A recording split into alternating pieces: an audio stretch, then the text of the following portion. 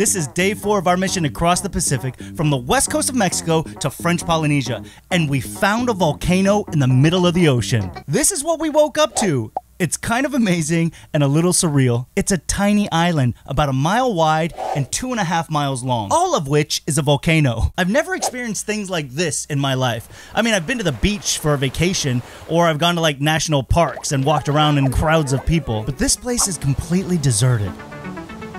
In yesterday's video, we pushed off the docks to start this epic journey, and I was seasick within hours. And this video series almost didn't happen. I was dead weight for 3 days until it finally passed last night just as we arrived here. This is the first day that I'm actually fully coherent, and perfect timing because today I'm going up that 76-foot mast. It sounds simple in principle, but it's pretty terrifying up there. Captain Colin is going up in a bosun's chair, which is basically a sling with a hard bench built into it. I brought my climbing harness on this passage because I had dreams of making this video right here for Halloween. But unfortunately, we never had the chance. These lines are designed to hold thousands of pounds of force from the sails slamming and flapping. I said my life depends on this. Your life? So my mere 200 pounds should be nothing. Yeah, this knot right here, don't fuck up the bone. I wouldn't do that. He literally tied it wrong at first. He's fixing it right here, but it's still better than what I could have done. I'm on the spinnaker halyard and Captain Colin is on the main halyard. Halyards are the lines that pull the sails up. Sheets pull them downwards. So our lives are literally in Steve and Jamie's hands. Not a big deal on the way up because there's a clutch that prevents the lines from slipping. But on the way down, you're literally holding the line and using the friction against the winch to slowly drop us down. Super wobbly up here.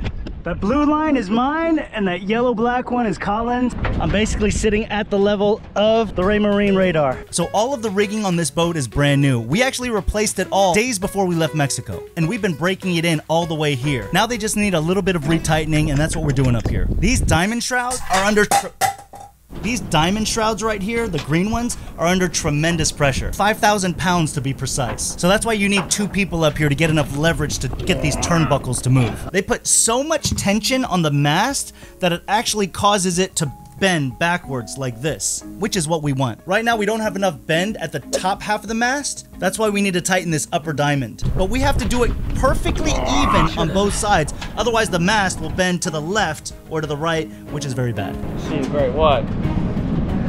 So there's meant to be manta rays and even great whites here at San Benedicto Island. Aside from us, there was only one boat out there. It was a dive boat. San Benedicto is known for manta rays, and we actually saw one on our sail in last night. This is definitely the best vantage point. If you look up diving San Benedicto, there's a shot of this massive tiger shark just swimming around this pack of divers. That was the one video I watched before coming here. The girls actually went looking for those sharks. We're going to find some hammerheads and some manta rays. And for a moment there, I wasn't so scared about being so high up anymore. I think I can. Holy crap, we're far from the boat. Sharks terrify me. Okay, look, it's definitely bending aft. Maybe one more and we're done. Those are gone. What was that? My sunglasses fell. Sunglasses fell? That's right. I knew that would happen. I always lose at least one pair of glasses on every passage. That's why I keep the nice ones as backup. Oh yeah. Wood inlaid, copper and stainless steel frame. A one-of-a-kind pair from Volcano, who was kind enough to support our mission to sail across the Pacific Ocean. How do you like that segue? Volcano is a small family business from Austria. You know, home of the Terminator. Get to the chopper! And Red Bull. Their products are super unique because they find a way to incorporate wood, mother of pearl, marble, or meteorite into every single design. I mean, look at how happy these girls are. Why? Mother of pearl in their glasses. And this couple here, so in love because of that marble face watch with that maple wood band. And I ordered Mary the same one, so soon she'll be looking at me with those same eyes of passion. Their main product line is men's watches, so I might get one to match her. Shipping is always free to North America and Europe. If you're in the market for a super unique men's watch, or if you're looking to give the wife a reason to let you spend more time working on that boat, consider supporting our channel and clicking the link below to check out Volcano. And make sure you use promo code DavidSheaf15 for a nice discount. Before we came down, I made the Cap take some thumbnail pics. And then I made him take some more of me. And if I was a hot girl in a bikini, this would have been our thumbnail, and we would have gotten 1 million views on this video. We did it. We did it. Mast now has a beautiful bend in it towards the aft, and it's dead straight. A celebratory drink for not falling to my death. Cheers. Thanks for not dropping me. They just spotted a manta ray. They're literally 30 yards from the boat. Brits say, manta ray, manta ray, manta ray. Let's cut to the footage. These guys are massive, like bigger than our camper van, and weigh almost 3,000 pounds. Mantas are the prehistoric birds of the sea. Wings flapping, which make them look like they're flying through the water. Up front are the feeding lobes that funnel the water into their mouths so they can feed. It's crazy that we saw 3 of them in just the day that we were here, and I can't wait to get my family out here so they can experience all this magic for themselves. El Cap throws in the small dinghy to go pick up the snorkelers, but then he decides to give everyone a treat and take them for some snorkeling on steroids. On a rope, behind a dinghy. We're gonna take the tiny little baby dinghy, look at that cute little dinghy, and drag those crazy people in search of some manta rays. I'm gonna drone it and film it. You see 5 times as much with half of the effort, and you actually feel like a fish flowing through the water. So the only way you can even dive in this area is through a little... Liveaboard dive boat. That's the only way you can dive this area. You can't fly in. There's no airport here. Volcano only. I'm taking more thumbnail pics here because you never know which one's gonna work. And that's a freaking volcano behind us. This is my first volcano, by the way. We drop everyone off at the boat, and then we go explore a bit. I wanted to set foot on this island, this volcano, so bad, but it's forbidden, so we didn't do it. One day I'm gonna hike a volcano. A cool thing about sailboats is you basically have a couple of built-in cranes everywhere you go. We're lifting the dinghy with the same halyard that pulled me up the mast. You push the load away as it pulls it up, and then you can just set it on the deck. You can even lift out your engines the same way. San Benedicto Island. Coming across this little island was such a nice rest that we needed. We've done 3 days so far, 10% of our total 3,000-mile journey. How many days at sea will we be, El Capitan? Between 20 and 22 days, I think, from here. What's gonna increase the timeline or decrease? The amount of wind. It's like a game now to try keep the boat in the trades. They're doing a clockwise circle in the northern hemisphere and then a big anti-clockwise circle in the southern hemisphere and then band in the middle where they don't meet. Like right now we got 13 knots of apparent wind. We're only doing 6.5 knots. If that was more like 20, we'd be smoking it downwind. I'm about to go experience some food. It's good. Except for I'm on a diet. This is cooked with salt water in the pasta. 100% salt water. And then Colin added more salt. There's a lot of salt in there. I'm gonna try to stay away from the pasta though because I am on a diet. I'm gonna eat like Colin. Look at her.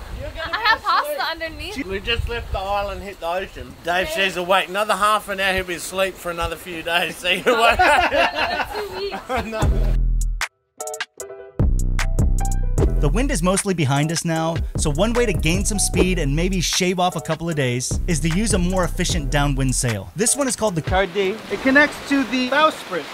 Fucking hell. and it requires a few of us to set it up. Unlike the other sails that are permanently mounted, this one, you have to pull it out of the bag, connect it to the halyard, the same one that pulled me and the dinghy up, and then haul it all the way to the top of the mast. Then it needs to be unfurled, which is easy on the way out,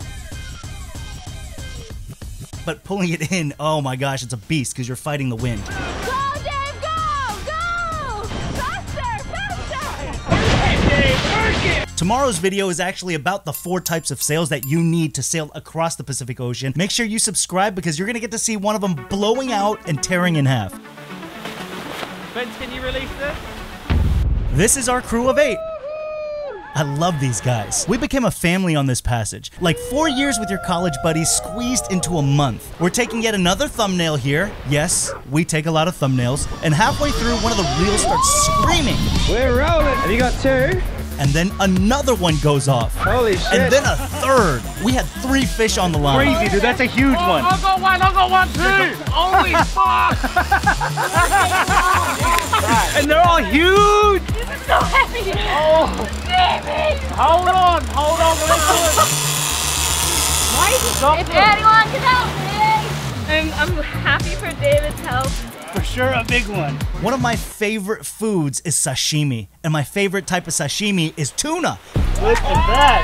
Yes! Yellowfin tuna! And one more thumbnail just in case. The thing is, you never know what the video is gonna be about, so you have to have a thumbnail ready for every possibility. Now Jamie starts the hour-long process of cleaning these Two epic yellowfin tunas. Some may argue that they're big eyes. They're gonna be yellowfin to me forever. We have 8 people on board, and we have like 1 fridge and 1.5 freezers, which means we can't bring enough meat to last us all the way across. And that's why we fish. So once I bag this up, we're going to cryovac it, see what we fit in the freezer. We're only taking what we need. We never get too much.